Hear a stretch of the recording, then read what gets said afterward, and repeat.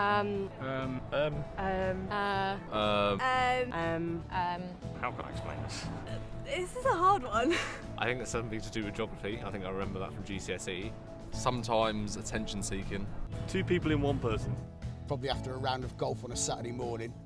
Just get really upset. Because they want to look like a stick, or whether they want to look like a roly-poly. Could be cod spelt wrong, I don't know. Eating too much, eating too little, not knowing what to eat, being too thin, being too fat. I'm probably quite uneducated in what schizophrenia is. Attention seeking, I suppose. I wish my wife had this. Somebody who likes to be very clean and very organised. The part of you that people forget about to keep kind of intact. Obsessive compulsive disorder, so being obsessive over a particular topic. I thought it was quite attention seeking until I had it, and it sort of came over me like a cold. During the time that I suffered heavily from anxiety, I remember feeling quite worthless every day, quite weak every day. Being friends with a load of lads, I think the stigma around mental health made it very difficult to talk to people. I'm a sufferer, but I look normal. You can't see my pain. If I had a broken leg, you could see a broken leg.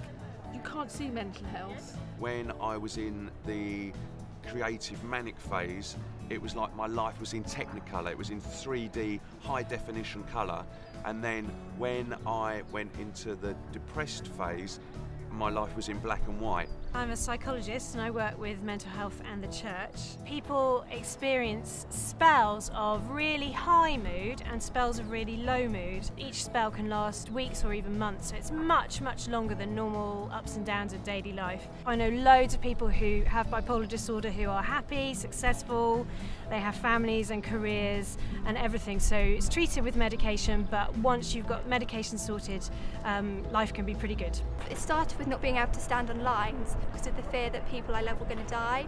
Washing and scrubbing my hands for 64 minutes. My hands were in a constant sort of scab and bloody kind of state. It does make me sad to think they're scarred now, but I suppose it's also a sign that I survived it. So self-harm is a coping strategy. It's one that I've relied on for a long time to cope with difficult emotions. A lot of people think of self-harm as something that's an attention-seeking behaviour, but in fact a lot of the time it's a total opposite. People might go to great lengths to hide what they're doing.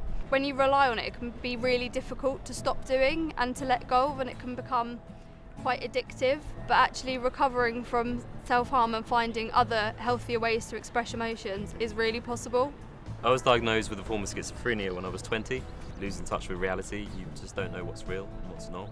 But people tend to think that those with schizophrenia are violent, dangerous, but actually schizophrenia can be managed. And a lot of people are out there living, working, functioning well with schizophrenia. So people need to know that.